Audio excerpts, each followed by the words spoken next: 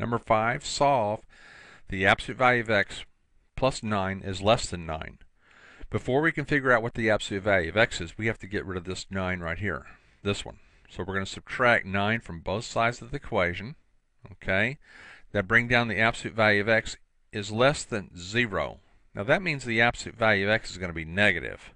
Okay, well, let's pick some numbers. Let's pick a number, say 1. The absolute value of 1 is 1. Is 1 smaller than 0? No. Now you could put 2, 3, 4, 5, 6, 7, 8, 9, 10 in there and it still wouldn't be smaller than 0. So we cannot put any positive number in there and get an answer. Let's pick the numbers 2. It won't get an answer. Okay, still, you could put 0 in there. If you want to put 0 is less than 0. Well, 0 is not less than 0. That's not true either, so you get false on that. How about a negative? This might work. Let's see. The absolute value of a negative is a what?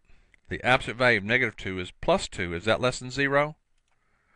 Okay, so we can't put positive numbers in there. We can't put negative numbers in there. We can't put 0 in there. There's nothing we can put in here to make this true. So we're going to say the null set.